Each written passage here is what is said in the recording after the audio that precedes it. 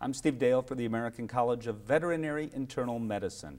Dr. Sandy Willis is a board-certified internal medicine specialist for small animals, for those pets we have at home like dogs and cats, and a member of the ACVIM, the American College of Veterinary Internal Medicine.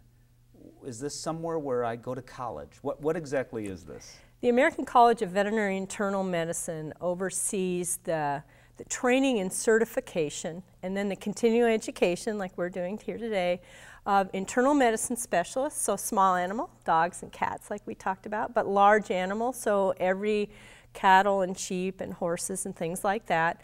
And so there's two kinds of internal medicine specialists. There's the small animal group, and then there's the larger animal, farm animals, that sort of thing, as well as horses. Right, as well as horses, a lot of horses. And then it's kind of different. Then you have cardiology, which is heart disease, and that could be large and small, although a lot more small animal tends to be these. Neurology, brain disorders, spinal cord disorders, muscle disorders. Seizures. Seizures. That we work with practitioners, and we'll talk a little bit about how specialists do work with practitioners. And then there's oncology, cancer treatment, really exploded. We're seeing more, animals are living longer, so we're seeing more oncologic diseases. It could be large or small, but we just don't really tend to treat cancer in large animals. Great question, but we don't. Yeah.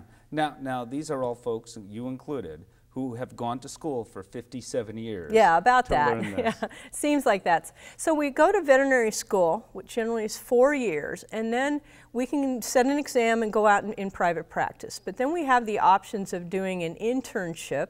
For myself, being a small animal internal medicine, it was medicine and surgery, but just small animals. You can do large animal medicine surgery. An internship is just kind of introductory year.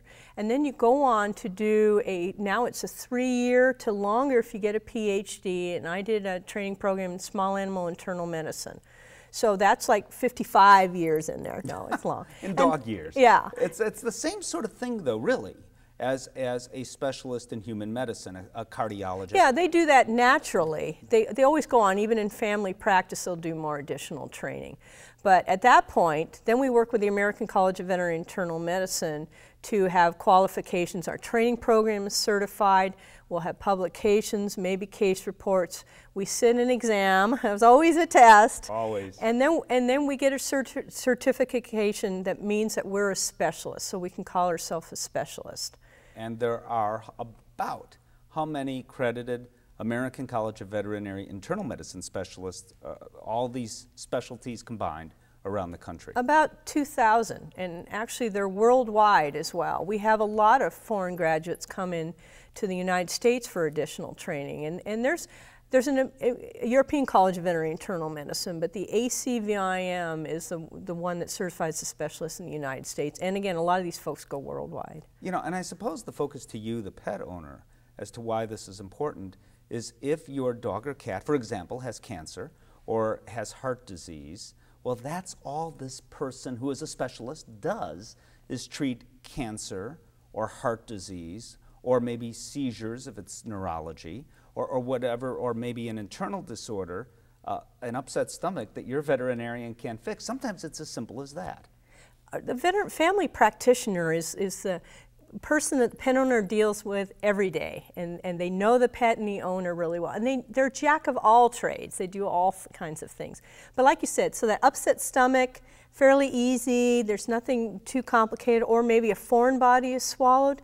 But then when it gets more complicated or needs techniques like endoscopy, different procedures, that's when the family veterinarian works with the specialist to offer this additional care for the pet owner, because then it gets into the realm as who's the best qualified veterinarian for that pet, and some of these more complicated procedures really require a cardiologist or neurologist that can do MRI or CT. And it's amazing because those neurologists, those heart doctors for our pets, the cardiologists, and the oncologists, the cancer doctors, they can do pretty much now the same thing for our pets that human doctors can do for us, which is incredible. You can learn a lot more about it, and I do mean a lot more, at ACVIM, American College of Veterinary Internal Medicine, acvim.org.